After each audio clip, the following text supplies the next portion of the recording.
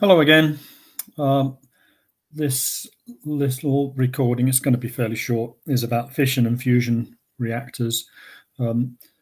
Just an overview of this nuclear reactions and all the parts that are in it. It only actually forms 4 learning outcomes, but it's a huge chunk, and there's so much built into each of the 4 learning outcomes. If you're following the learning outcomes in the boat book, nuclear reactions is section 11, and these are the parts that go into the 4. There's more than 4 learning outcomes. Well, sorry, there are only 4 learning outcomes, but there are more parts to those 4 learning outcomes than is first apparent. So the first recording I did was about atomic number, mass number, isotopes, and nuclear equations, and then we're building on those. In the last recording I did, E equals mc squared, nuclear fission, and then numerical examples. I split those into 2 different sections, but once you get the idea of some of these earlier bits, it goes quite quicker. So section or part 6 was nuclear fusion and a numerical example, and I'm just going to finish off very briefly with fission and fusion reactors. I'm aware that there was a question in the forces on charged particles block test that actually referred to this, but I was hoping that you were going to remember what you had done at National 5. Remember, you need to remember everything you've done at National 5 in order to get through higher. Higher is really difficult to do as a standalone subject, but I am going through the revision topics. That's one I sort of skipped over, was the how a fission reactor works. So this is just going to hopefully wind up this last bit of work here in this section 11 in the boat book. So I'm going to break this last section into 2 parts. We're going to look at fission reactors, and this is just to put together some of the ideas that we've already done in this little topic. Okay, so what's the idea of a fission reactor? A fission reactor uses the idea of mass deficit, that you start off with a radioactive atom, you bombard it to give you induced fission. That induced fission results in daughter products, plus the release of neutrons, which can then go on to do more fission, plus energy. And it's that mass deficit, the mass before the collision and the mass afterwards, that you work out the mass deficit, and then you put that into the formula E equals mc squared, and that tells you about the energy that is available from a fission reaction or fission reactor even. Okay, so the idea is to use that that induced reaction in some big power plant. So what do we need? Well, first of all, we need some, I'm going to do this quite simply, we need some things called fuel rods. Now, if you look down on top of a nuclear reactor, they tend to be circular, and they have a top plate, and the plate has holes in them, many holes, and the fuel rods are loaded up through holes into the reactor body. So that's looking down. So this is just looking at 3 of a number of fuel rods. As well as the fuel rods, you need to lower in some stuff called the moderator. And the moderator, if you remember, is the material that slows down the fast neutrons. And my lines are a bit wibbly here, but wibbly is a variation on wobbly. But around the fuel rods you have a moderator, because the neutrons that are released in the fission reaction are fast moving. They're called fast neutrons, funnily enough, and you need to slow them down. So what you do is you slow them down with this moderator material, and once the neutrons have been slowed down, then the next bit of those 4 neutrons causing more fission in that hopefully controlled reaction. You don't want a big chain reaction. Hopefully that will slow them down enough. Now, the in between the fuel rods and the moderators, you have removable control rods. And these are also lowered in and out through little portholes in the top plate of the reactor. I'm just going to draw a couple of these. And the idea of these control rods, and the control rods are made of graphite, which is the same stuff that's in the middle of your pencil. I know pencil lead is what it used to be called, but it's no longer lead. Neither is the material that absorbs all of the neutrons flying around. Neither is that lead. It's actually graphite. So you can lower these control rods into place, and when they are in place fully, they will stop all the neutrons moving around inside the reactor. And I've already mentioned in UK reactors how these rods are put in and out. They're lowered up and down with some electromagnetic system that if the electricity supply fails, they just drop into place and then the whole reactor's shut down. So you've got the moderator, which I've done here. Sorry, fuel rod, moderator, I've done in green.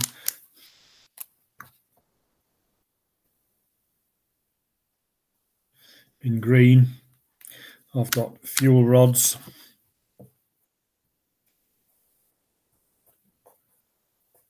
In blue, and I've got control rods, also in blue, but shaded in blue. Okay, now all of that lot lives inside a huge concrete and lead-lined reactor vessel. So the whole thing is surrounded by many meters. These control rods are lowered in and out. Many meters of concrete and lead. Okay, but surrounding the all of this material, the rods, the moderators, the control rods, is possibly some water kept under high pressure. So if we've got water in here, and the idea of the water circulating around is it takes away the kinetic energy. Remember, the kinetic energy produces heat, so you've got these neutrons flying around all over the place. They bump into material like the circulating water, and they heat the water up, and the water turns to steam. You can use other materials that take the heat away, the coolants, and there are a number of different reactor designs around the world that use different types of liquid material that flow around. So we'll put in here some through a pipe, we'll put in some cold water, which may be pressurized. This type of reactor that's used a lot in the UK is called a pressurized water reactor, and the whole thing's a huge pressure vessel.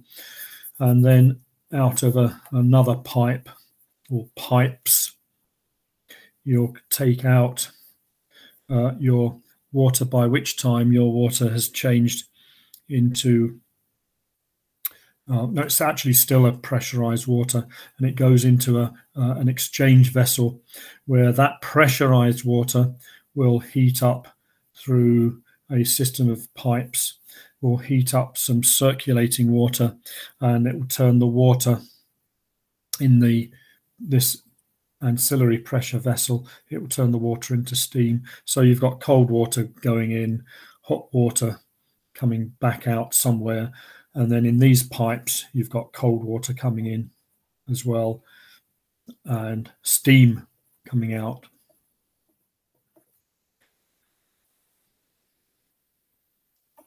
Now this water can get become radioactive, so you don't let this out anywhere else. It tends to stay inside a huge big tank that contains everything. So I've got this pressurized, very hot pressurized water going into this heat exchanger,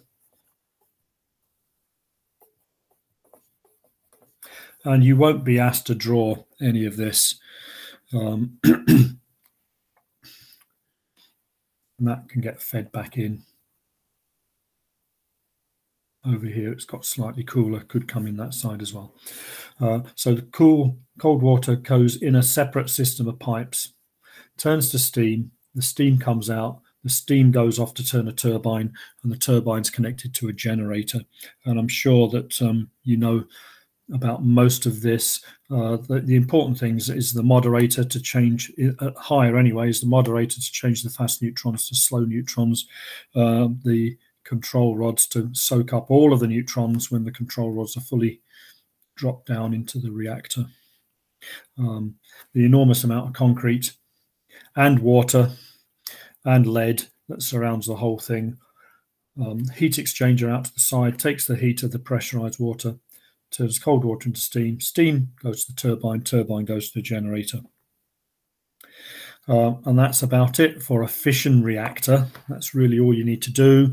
You don't need to draw the diagrams. You can talk about the whole process of the fuel in the fuel rods undergoing fission, and that releasing energy through the whole mass deficit thing, E equals mc squared. So you could write a passage about the whole thing being faced with a diagram and explain how it all works. Fission reactors then, and much of that really should be revision from National 5.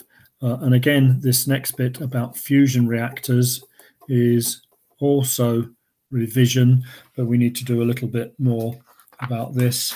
So we've got our fusion products and components. We've got hydrogen, mainly different types of hydrogen, ordinary hydrogen 1,1, deuterium 2,1, tritium 3,1. We've got all the equations for that, and we will combine these amounts, different amounts of deuterium and tritium, or deuterium and deuterium, which in turn makes tritium. We've got all the formulae for that. That has to take place in this thing called a fusion reactor.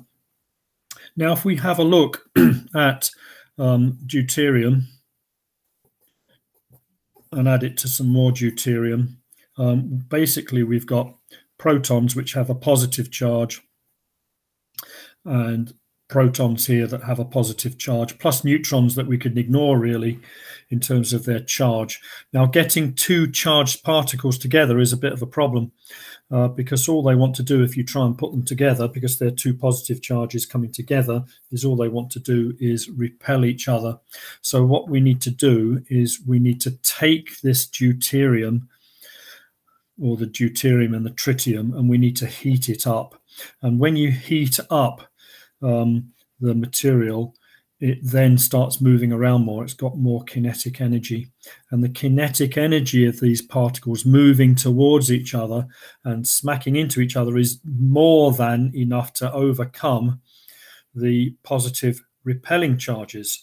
So heat makes these particles move very fast. Well, the first thing you actually do is you start with your water, and heat will make the hydrogen and the oxygen dissociate, will break up the molecule of water, will break it up into atoms. And we're not interested in the oxygen really. What we want is the hydrogen, and the hydrogen is still an atom. It's two hydrogen atoms joined together, still a molecule. We want to split it into two hydrogen atoms. I hope I said that right. So that's still a molecule of two hydrogen atoms.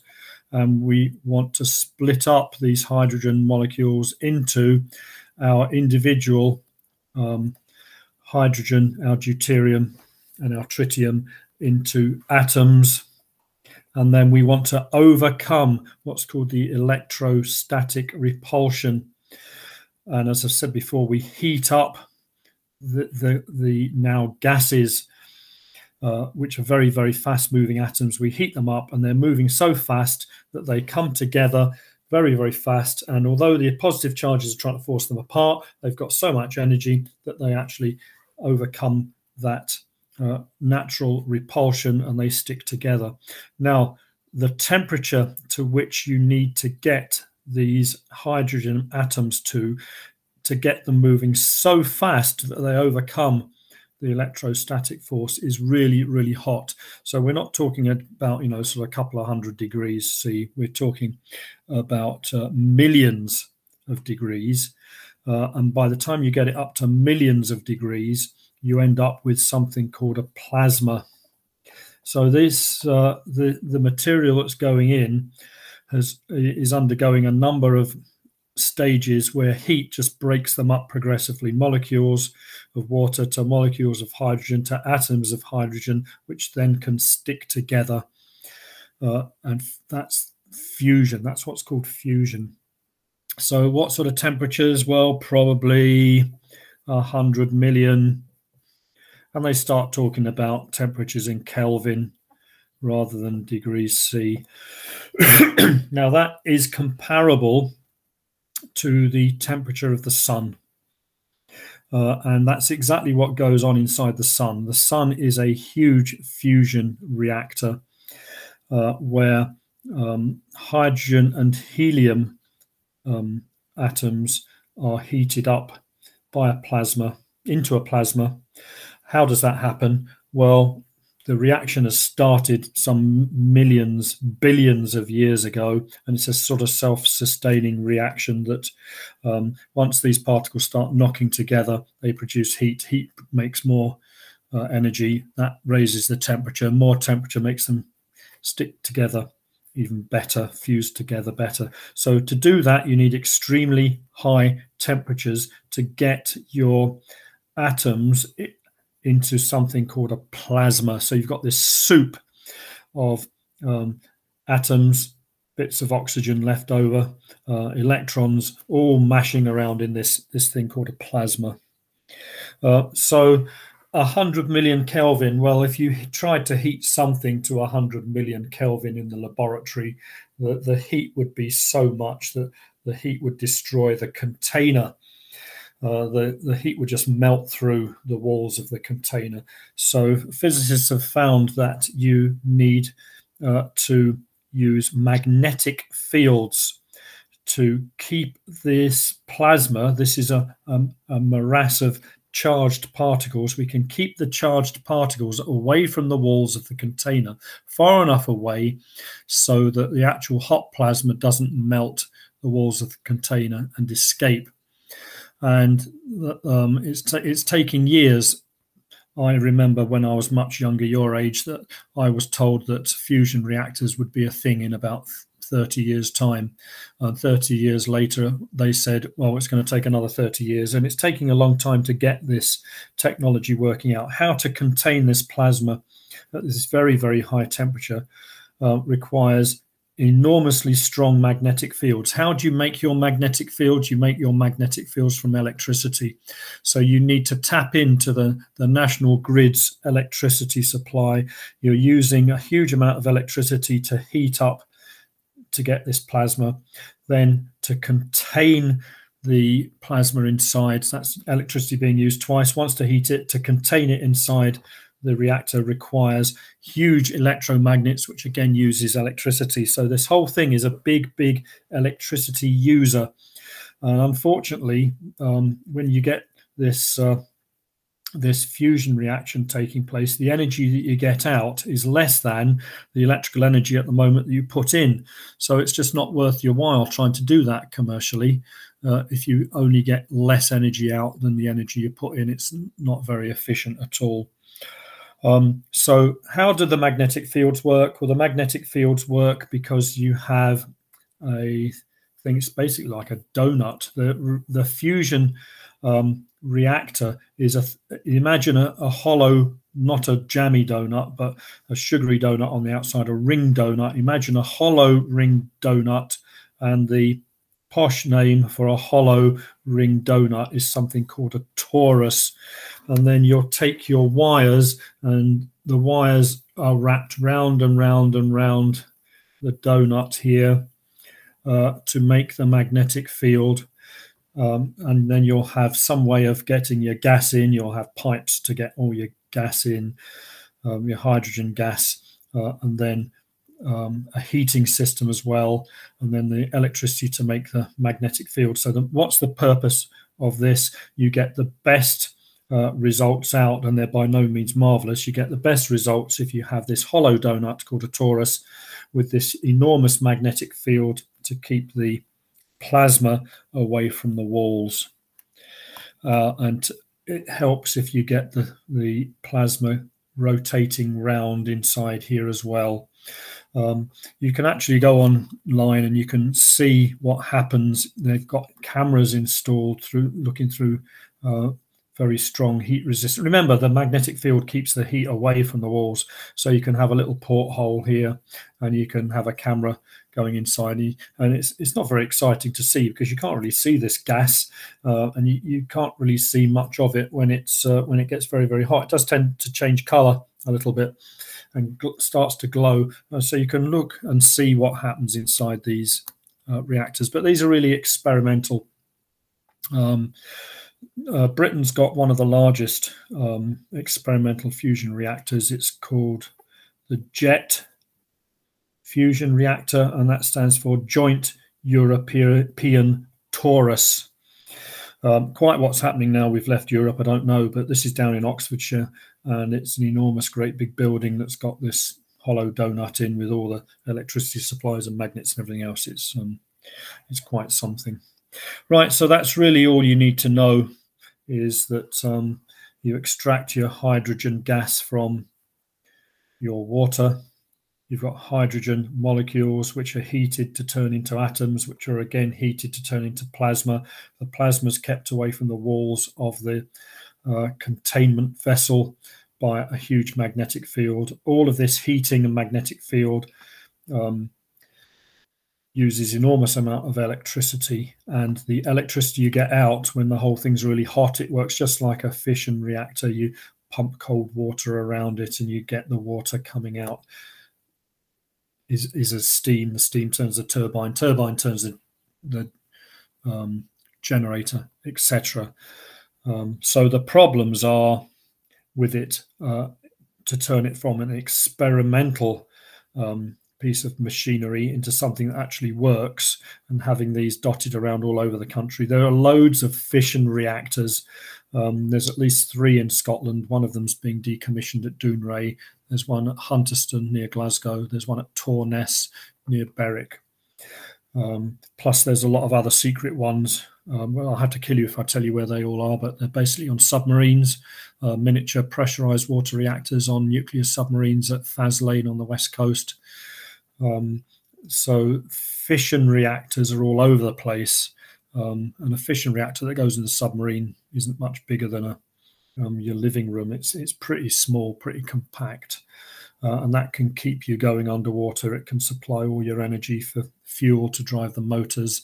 It can take seawater, turn seawater into oxygen and hydrogens, and it can get rid of carbon dioxide with all sorts of chemical stuff.